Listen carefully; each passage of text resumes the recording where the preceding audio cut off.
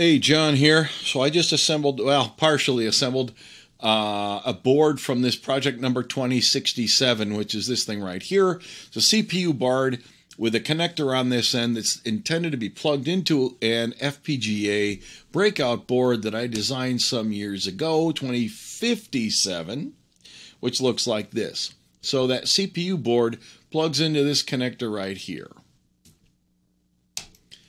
The last time I soldered on the CPU and this connector and some bypass caps. I did not yet put on the SRAM because I wanted to see proof of life out of the CPU before I solder in and risk wasting an SRAM. So let's just dive right in, get some Verilog code put together, and exercise some of these pins and see what happens.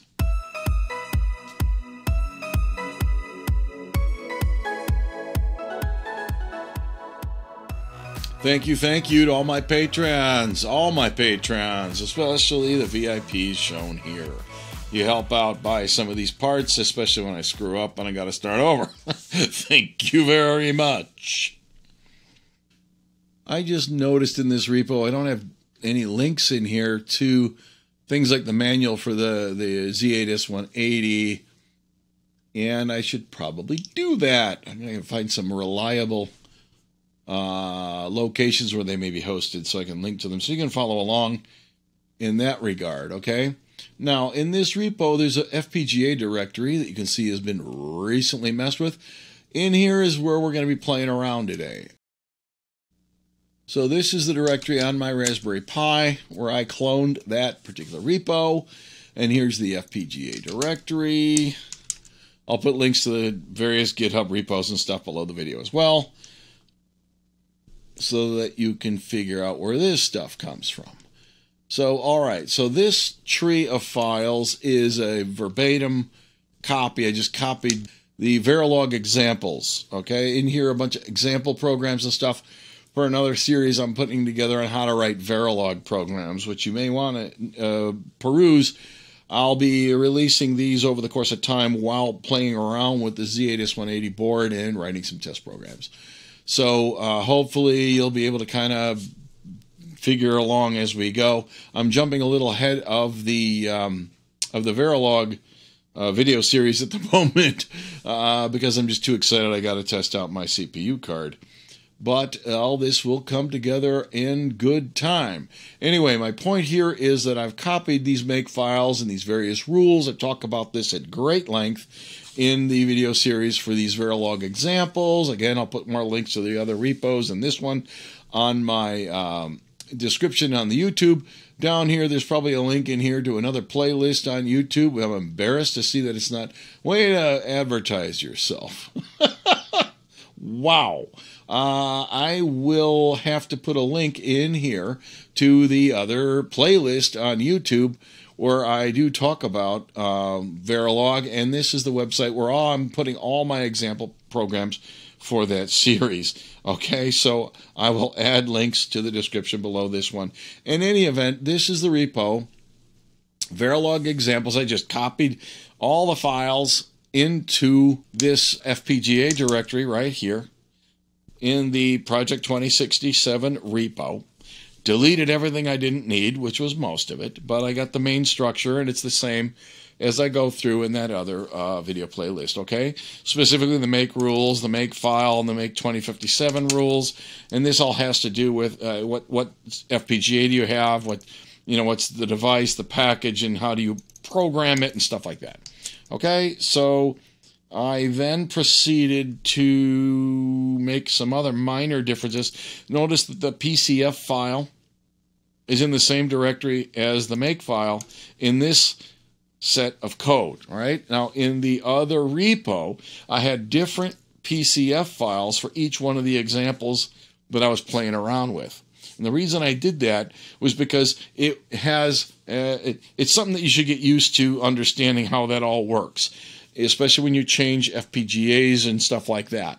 In this particular case, all these programs are designed for one specific FPGA on one specific board, and that's the 2057 board. And this is what the PCF file for that looks like.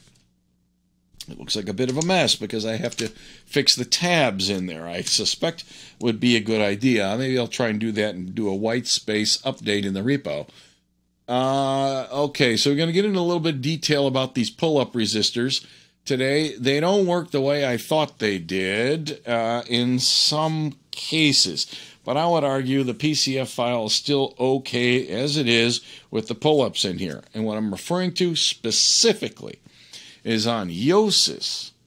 The pull-up resistors, we have to use the explicit method of specifying the pull-ups by using the SBIO modules in order to make sure they work the way we want them to. And right now there's only one set of pins that I configure that way, and we'll see that soon enough. But I do turn on all the pull-ups on the address bus in a lot of these things. The data bus has them on, but as we will see, if you use Yosis to compile this code, this will not be enough to make sure that those pull-ups are actually engaged. The rest of these are either we don't really care or they will work fine. What you'll see is these data lines are in-out pins, and that's why there's something wonky going on with these pull-ups. If they're just simply inputs like the address bus, the pull-ups will work fine. Okay, so what else have we got? These are, you recognize, these are all the pins from the Z8S180. These are the same as the Z80, and it has a built-in DMA controller, and it has some extra pins beyond the Z80 to deal with some extra features that the Z8S180 has. The interrupt inputs, the non-maskable interrupt, memory request, I/O request, read, write. I went over this at great length when I was designing my Z80 retro board. These pins, if you need help, you can have a look-see at that playlist where I talk about what I'm doing with all those pins. M1, Phi, refresh, and so on. These pins are also all connected to the FPGA. Down here we have the reset pin that resets the CPU. And these three pins control the SRAM that I have not yet soldered on my board, by the way. The reason for that is I don't want to waste it till I know the rest of the board works. Okay, so this is the main oscillator that comes into the FPGA. I talked about that when I talked about the Project 2057, which is the FPGA breakout board that I showed you a second ago. These are the LEDs on the FPGA board. And these are the switch, the press buttons, the push buttons on the FPGA board. And I also just created a bunch of test points, TP0 through 15, there's 16 test point pins on the bottom row of the FPGA because I found it very annoying and difficult to get my scope probes clipped onto the pins for the CPU board. So what you'll see I'm doing in here is I'm going to go ahead and just connect through the FPGA. I'm going to just go ahead and say, hey, I want to see the M1 and the Phi and some other pins. I want to be able to clip my probes on there. So I'm going to just connect them through the FPGA to the other connector on the other side of the eval board, the breakout board, so that I can see what the heck's going on and clip my scope probes on there. All right? So that's what all those TP thingies are. And again, the interesting thing here, in contrast to the Verilog examples, I put the PCF file up here. I'm going to have only one. I'm not going to have one for every example program. So the first thing I want to do is my no-op test. So for all I know, I have no idea what I'm doing, right? How do I know until I see the thing do something? So the simplest thing I can think of doing is connecting the data bus up to all binary zeros and just let her fly. As if the CPU reads the memory, it gets all zeros. And in a zero, on a Z80, a zero is a no-op. So in the README file for this particular FPGA application, I got a little note in here, send 0 to ZPU every time it wants to read anything. If it reads anything and it gets a 0, if it's fetching an instruction, it'll do a no-op. What'll happen there? Well, it'll go then fetch another one, and then it'll fetch another one, and so on. And I want you to do this in a loop so to speak. I mean, the CPU just fetches an instruction, execute the instruction, fetch the instruction, execute. So what does that really then mean we're going to see on the bus, right? Well, what will happen is the address bus will first have a 0 on it while it fetches the byte at address 0. Because the Z80, when you boot it, and I assume the Z8S180 does the same thing, and it just starts reading from address 0 to get an instruction. What is it going to do? Nothing. After that, it'll increment the address and then fetch another instruction at address 1. Do nothing. Fetch the one at address 2. Do nothing. So what this should result in is we should see the CPU fetching something from address 0, then 1, 2, 3, 4, 5. So we should see the address bus counting. And that's all we have to, that's the whole point of this test. All right, so what am I going to do here? If we look closely, let me do a make clean here. All I have is a top.v and a make file to make it into the binary that we're going to put in the FPGA. I don't have a test case. Why do I not have a test case? Well, I'm too excited and didn't want to make one. But if we look at this program, it turns out this doesn't really do it. Now think about it. What do you have to do here? I have to give it a 0. There's not much to test here. So I'm going to just wing it and see what happens. So what do we got here? The ports for this top level module, the only one in this design, are going to be most every one that you just saw in the PCF file. The only thing interesting about this is this one right here. The data bus is declared as an in-out. And because this word looks so much like input, and it's so easy to overlook this subtle thing going on here, I added this comment over here because this is just really a bad. It's an all right name, and this is an all right name, but they look so close to the same. It's my eyes, I can't see that so well. So I want to yell around and scream and wave my hands everywhere so that no one misses this subtlety, okay? Because this will become an issue as we move forward. Okay, what do we got going on here? We got the hardware clock. This is our oscillator running at 25 megahertz. We have one of the 2 push button switches coming in here.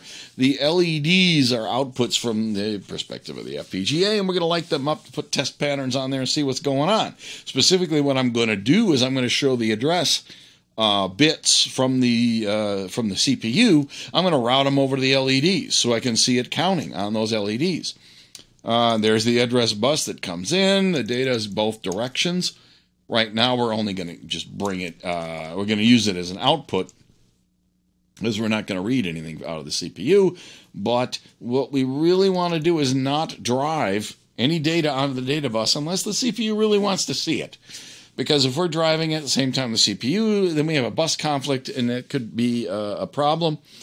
I don't think it's a big deal, honestly, for a little while to have a bit of a bus conflict. But let's start out right and keep moving forward. So this is the only real wonky thing going on here, is we're going to run that bidirectionally. What else we got? Every feature of the CPU, shut it all off. We don't want a bus request. We don't want interrupts. We don't want non-maskable. We don't want a DMA. We don't want anything. Just let it go, okay? So I'm going to tie all these pins that are outputs from the FPGA to the CPU. I'm going to just tie them off and say disable, disable, disable, disable. That's what the code is going to do below here, all right? And the memory, we don't care. It's not even soldered on the board, so who cares what I do with those pins? We are going to have to reset the CPU. We are going to have to give it a clock, which is this EXT clock here. Otherwise, the CPU won't go. CPU will divide the clock in 2 by default. At some point, we'll probably look more closely at a lot of the specs and stuff for the Z8S180, but I'll just tell you right now.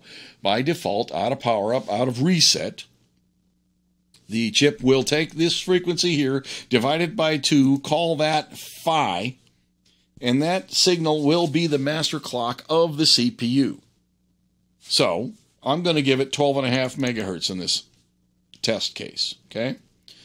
It's then going to run at 6 1/4, because that's what it's going to do, okay? All right, what else is going to happen? I got to reset it somehow. And what I'm going to do for reset is I'm going to tie that to this push button up here.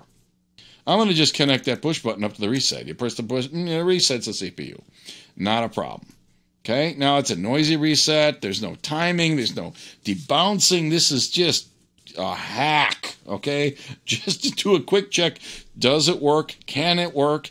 If it fails, then I'll start cleaning up the code and try and figure out why. But if it works good enough for now, that's my goal.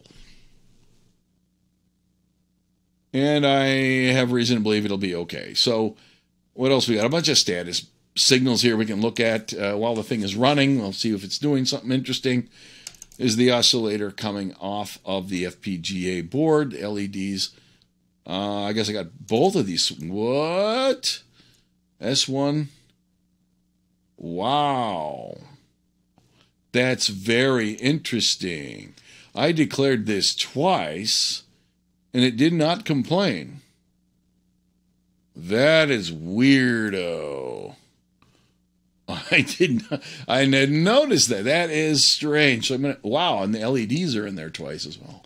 That is just, and so is the clock, for crying out loud. All this is in there twice. And comments below, is this a feature of Verilog to say that's okay? Wowie, wow, that is weirdo.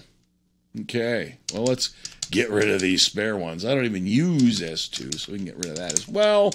Those are the test point pins. Here are how we are going to use the test point pins. Now, what do we got? 15 down to 0 for the test points. Now, I've chosen the pins on the bottom connector. Unfortunately, this is in reverse order. I apologize. This is going to be the far left pin moving to the right as we go. So bear that in mind. That's just how I encoded this. I apologize. So here's me. The reset signal will equal whatever comes out of the switch. Remember, the switch goes to ground when you press it, and it floats up high when you release it. And that's what we want for the reset. The subscript N is the my note in Verilog to tell me that these should have a bar over it. They're active low. Half the time when I read one of these variables, I hear Wayne's World in the back of my head going, reset. Not! So that's how that works. Here is the tri-state bus that's both input and output. So depending on whether I write a value or a Z into the data bus, that will determine whether or not the bus is actually going to drive data back to the CPU or not. So let's look at this expression right here. I'm going to add some gratuitous parentheses so that it's more obvious what's going on here, which is this. So I'm going to say D. Remember, that's the 8-bit data bus up here. It's an in-out. So I will say that if read is low, which means, the CPU wants to read something. Now, I don't have MREC in there or anything else. Just if read is asserted, then this is what the value of this expression will be, which is 8 bits of zeros. There's my no-op. If the read signal is not low, I want to disconnect myself from the data bus. So there's my high impedance. Is how you do this type of thing in Verilog so that the compiler can infer your intentions, okay? Now we'll see a warning come out of Yosis that says that, Yosis has very preliminary support for tri-stated buses right now, and therefore this will generate a warning.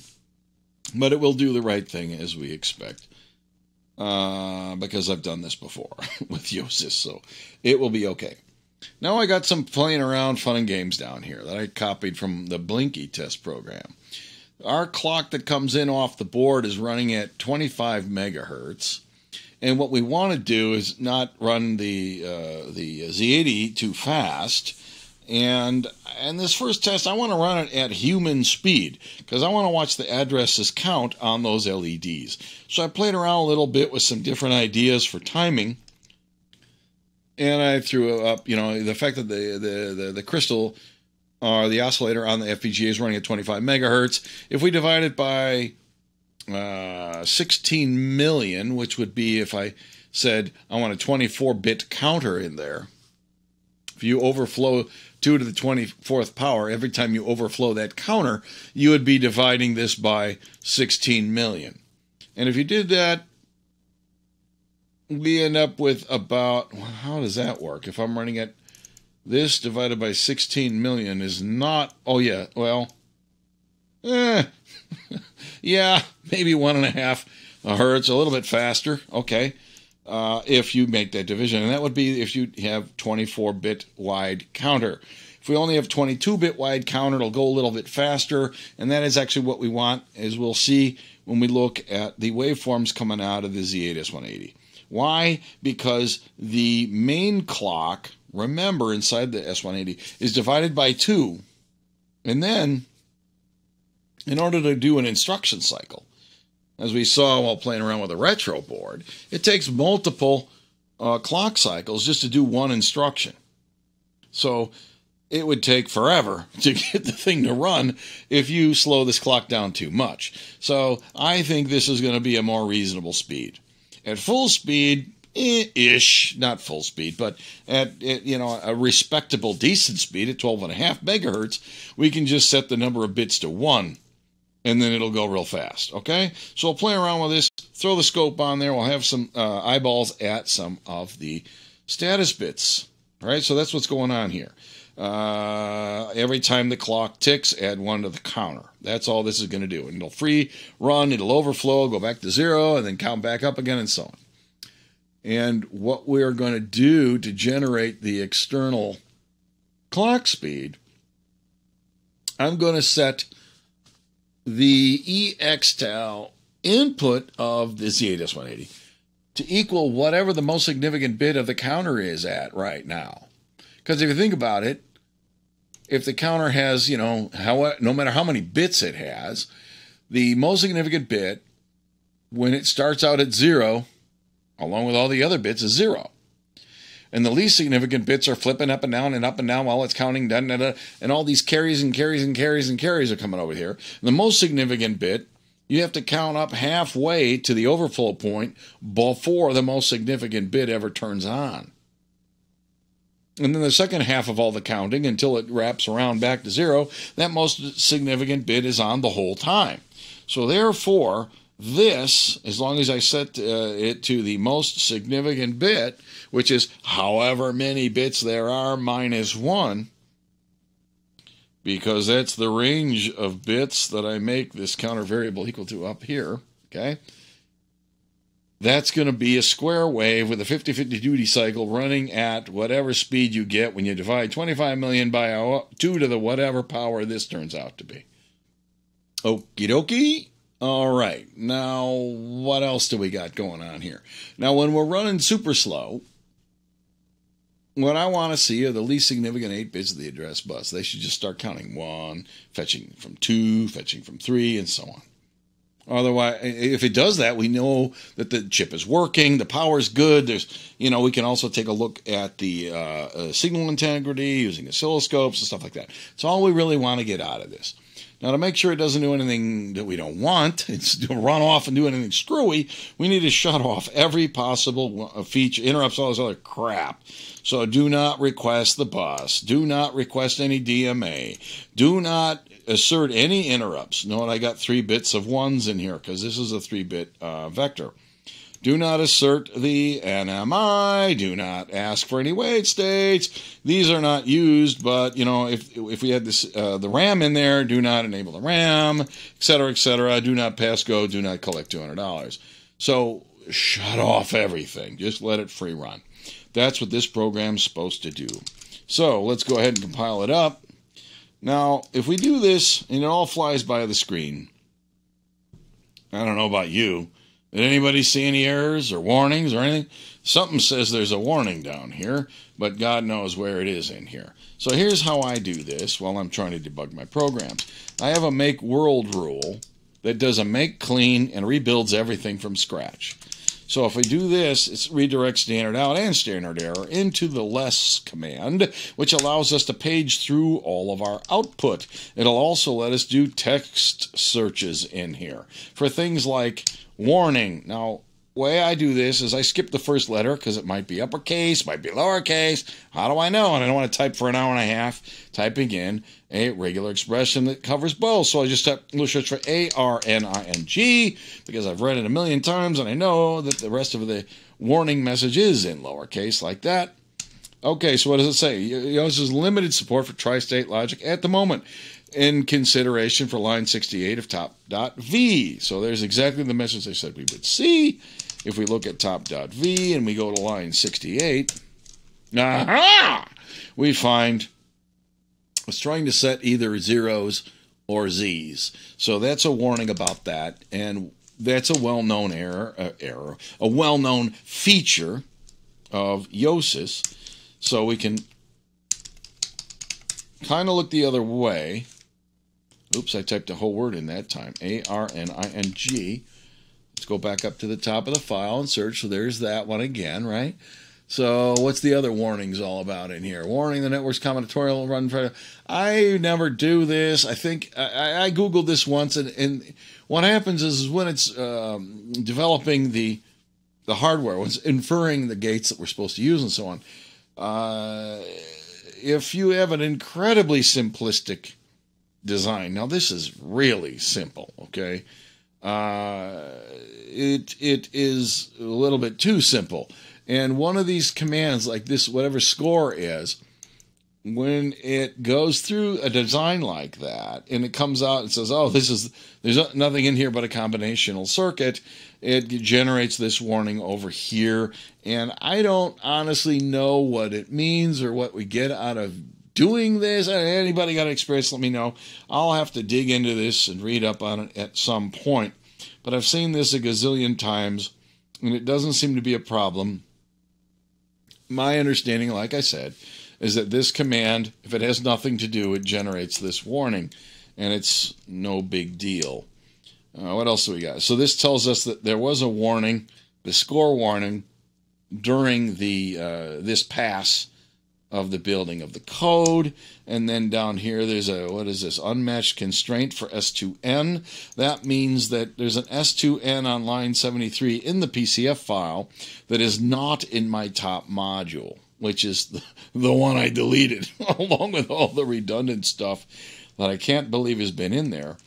Sorry about that. So what else is it going to warn? Down here it'll say there's one warning during this, while it was mapping the pins. This is the place and route. Because remember, when we compile this program, it does two things. It runs Yosis to build it. It's sort of like compiling a program. It compiles it into assembler, then the assembler runs and it makes it into a binary. So in Yosis is like the compiler, which says here's what gates you need, and then place and route, which would be the next PNR. In here somewhere we should see next PNR start running,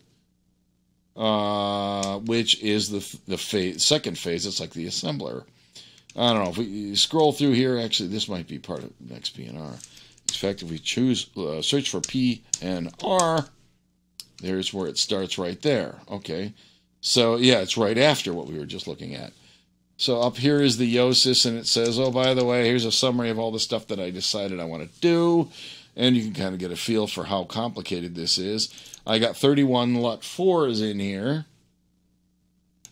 Some of them are flip-flops. There's how many carries there are, and I've talked about this before. The carry chain is a super critical thing, usually, in most circuits, that dictates how slow it's going to be. So that's a very deeply concerning thing when it comes to performance. So that's why you get statistics on it. That's before it even routes it. And then after the routing is all done, which is why we care about the pins and stuff like that, it gives you, here's exactly what it is, because the place and route can actually remove redundant things. So now notice we only are going to use, what do we got here? 22 of them are D flip-flops. 9 of them are just used for LUTs. That means there's 9 of them involved in combinational circuits. 22 involved in circuits that have a latch. a D flip-flop. Those are the bits that are in my counter, because obviously a counter has to have state. What do we got? We wasted an entire, what is it, LC?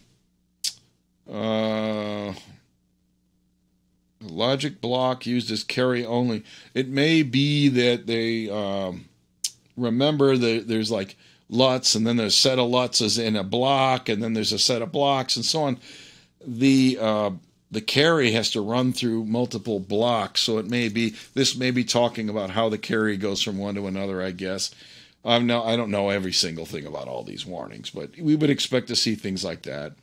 To legalize carry change, I don't know what that literally means, but I do know that we have a counter with 22 bits in it, so one would expect that the clock is connected up to 22 latches to make my counter, so all this makes sense. Now, in the end, we're using 35 out of 7680 LUTs. We're not using any RAMs, and we're using 7080 I/O pins out of the 100 and some odd, and so on and so on and so on, right? Okay, so I don't see any real problems, and it doesn't say that there's any real errors. Down here, it gives you a detailed description of the longest path through your design. And it says, oh, this is because the hardware clock, as it goes into this clock thing here on this, what is it, pause edge to pause edge, how long will it take the entire circuit to react and become stable between two rising edges of the main clock? This is the critical thing about the performance of our entire design. So after all this is going to be your carry chain of the counter. It will say it takes 3.7 nanoseconds at least to update the counter between two clocks. Therefore, the maximum speed you can ever run, down here it gives you yada, yada, yada. It could run as fast as 204.33 megahertz, which is good enough for us. Because I asked it, if we look in the make file, I asked it, I said, look, I've got a 25 megahertz clock, and when you calculate all this, make sure that it can, nothing will take longer than the period of a 25 megahertz clock. It says, you're good. A little bit of elbow room. Okie dokie. And these are some statistics and diagnostics of the program as it runs. Okay, so we've seen this before. I can make prog, and this will program the flash ROM on the FPGA board. And when this is done, we can reset it and see if it is counting the way we want it to. All right, so here is me resetting the board. And now keep in mind, this clock is running insanely slow. It's even, what is it, divided by the 22-bit value, which is probably running at like, I don't know, like 12 or 16 hertz, right? And that, remember, is divided by 2 before it comes up with the phi clock that the main processor even uses for its timing. And if you read the spec, you know that the reset signal has to be asserted for like many cycles before the Z80 is fully reset inside there, which is why I'm holding this thing down for so long. Now, while I'm holding it down, you can see that the address lines are all high. They're floating and they're pulled up. So it makes sense that they would all be ones. And I rigged up the bits through the FPGA to these LEDs, so that is all high. When I release this, we should see it start counting as it fetches from address 0 and 1 and so on.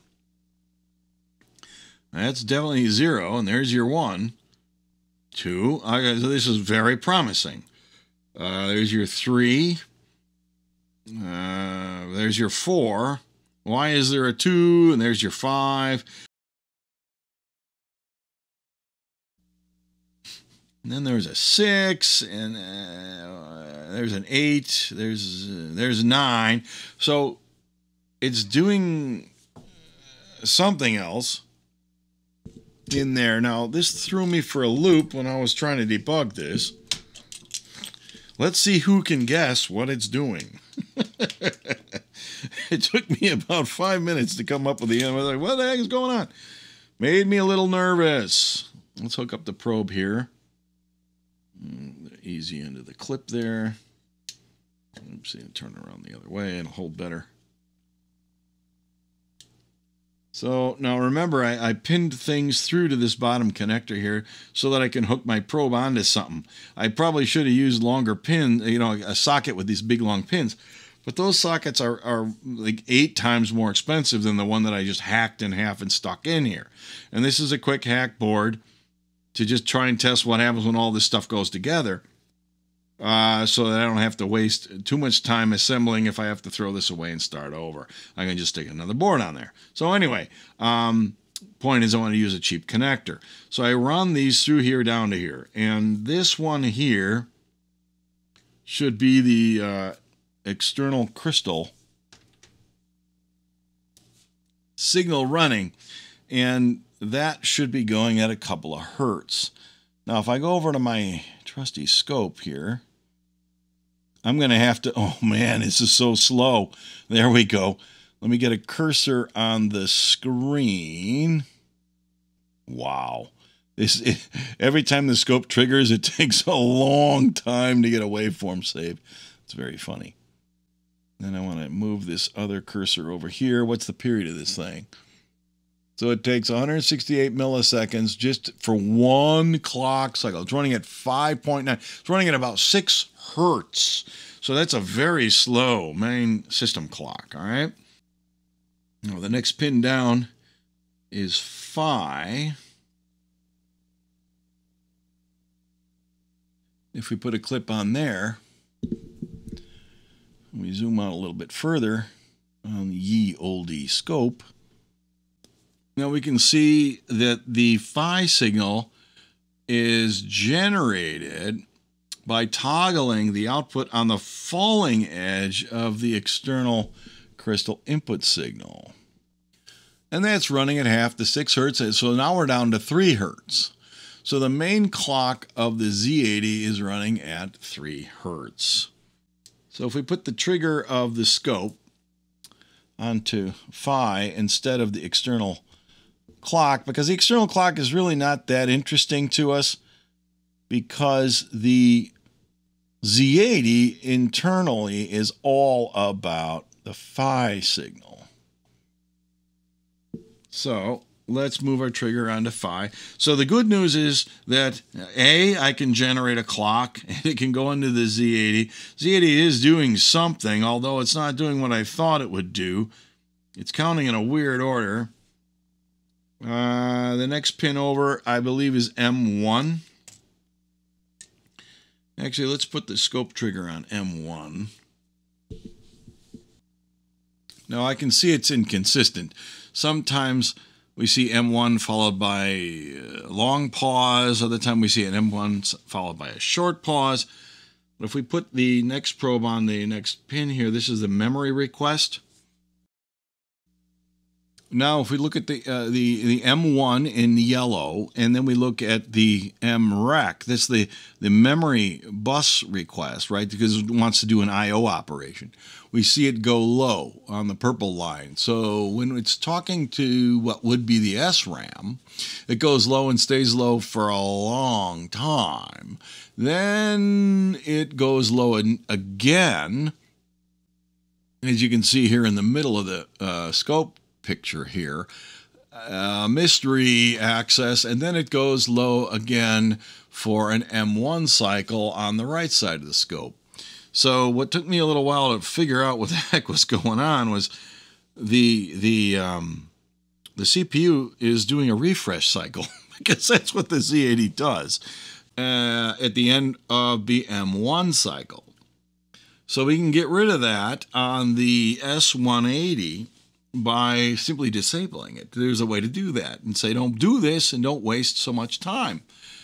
Then I sat there scratching my head, why the heck M1 lasts so long? Well, M1 lasts a long time because if you dig through the manual, you'll see that by default, the Z8S180 does you the kind favor of turning on 3 wait states for every single memory I/O access. And we don't want that either. So we can actually disable these things if we want to. So why is the address counting wonky? The address is counting wonky because it is fetching the bytes one after another in order, but between fetching the bytes, it does a refresh access cycle, which means there's another counter running, which is the refresh address that goes out on the address bus between instructions. So that's why, if you watch this and you back up the video or whatever and pause and single step through it, you can see it counting the addresses to execute the no-ops from 0 up, and you can also see it counting from 0 up, doing the refreshes, interleave, back and forth. But not every instruction has a refresh, because the refreshes are done based on the kind of a wall clock period, so some instructions have them and some don't. So out of the gate, the Z8S180 interleaves back and forth. It'll jitter a lot. It'll have inconsistent execution times in order to work in these refresh cycles. The big takeaway here is it works. So next time we will look at the loop example, and then we'll look at the program example down here. We actually load in and run code from the Z80 assembler. Well, thanks for watching. I'll see you next time.